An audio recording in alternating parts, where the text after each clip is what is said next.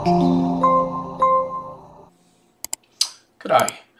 Rick here, and in this video we're going to have a look at recording time using Obsidian and integrating it with your daily notes.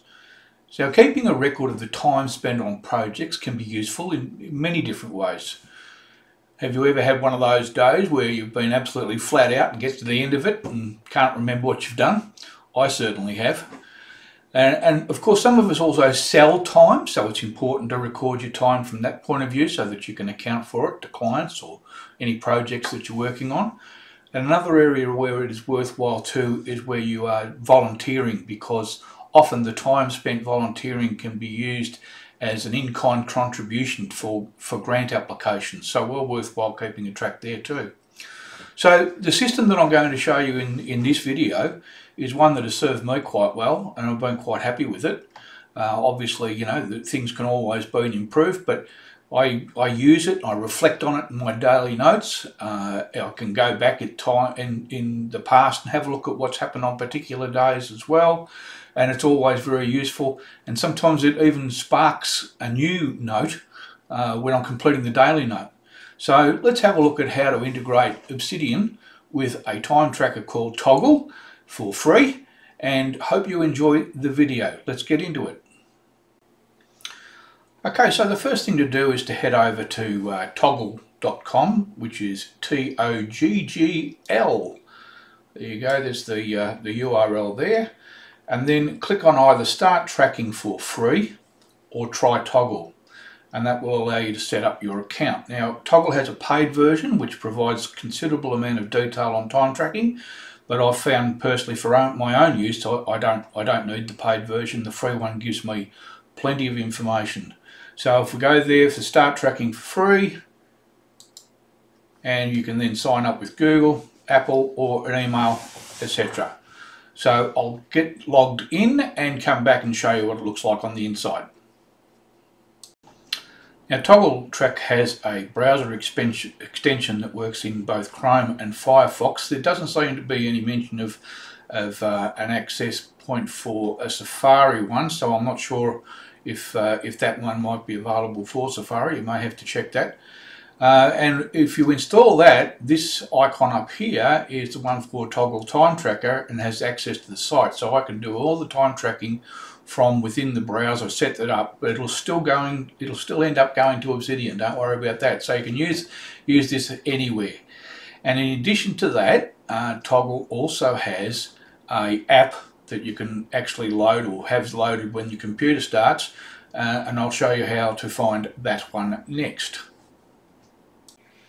So the next little process here is to install the desktop app or the web app.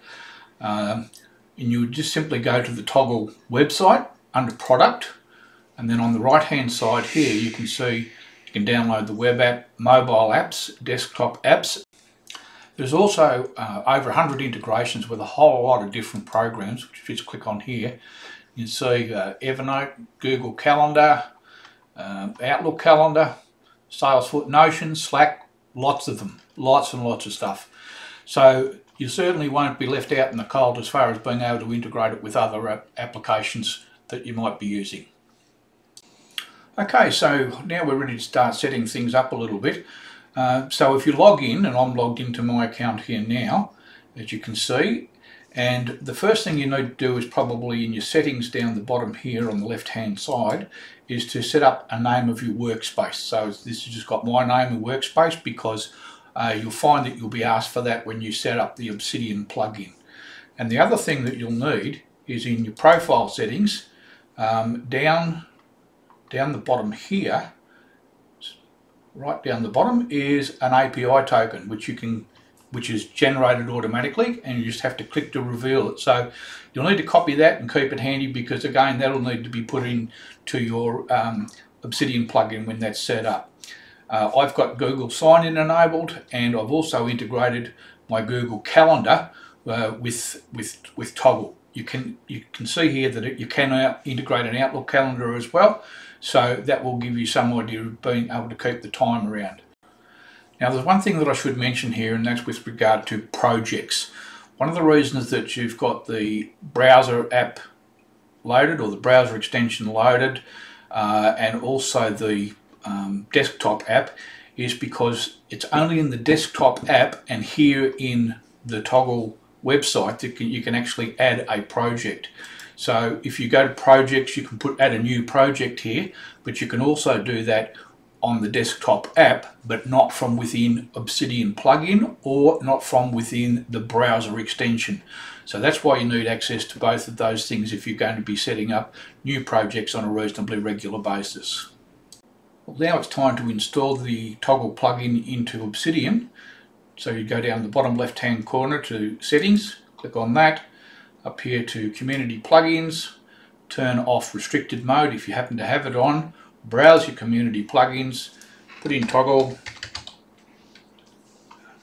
and that will come up and show the plugin here. Toggl track is the one that we're after.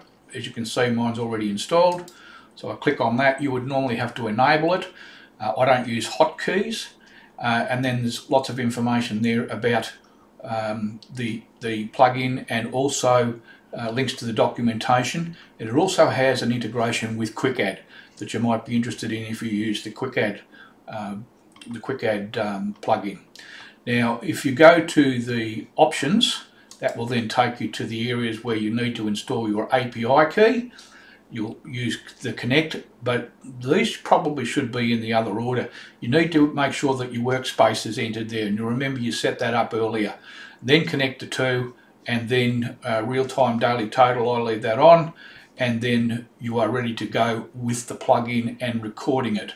So I'll just close that down. Now here on the right-hand side pane of the columns on my Obsidian, you can see that this is Toggl working, and it's giving me a summary of what I've worked on today and what projects.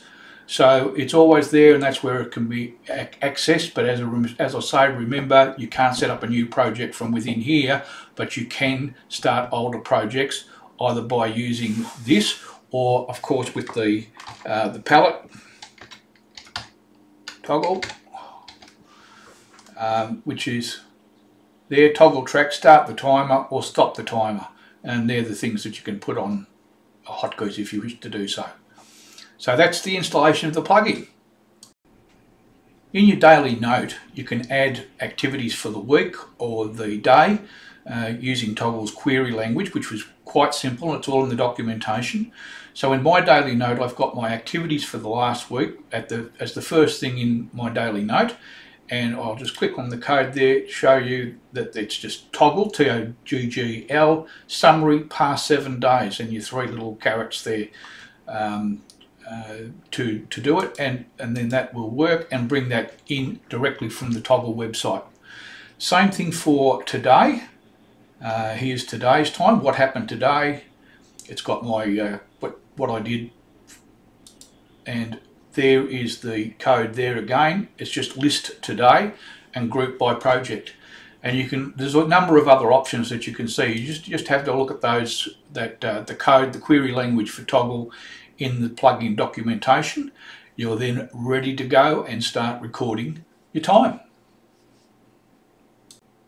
Well, there you go. That's pretty much how to use Toggl and put it in with the Obsidian. Help track your time, keep a record, keep yourself organised and improve your productivity, we hope. It's a good way of keeping track of habits and reminding you of what you have done, particularly when you look at your daily note each day, if you've got it integrated in that way. So below the video here in the show notes, I'm going to give you a link to an article that I've written to provide perhaps some more explanation around it, and also links to the Toggl track website so that you can follow that through. So I hope this has been of help to you and you enjoyed it. Cheers.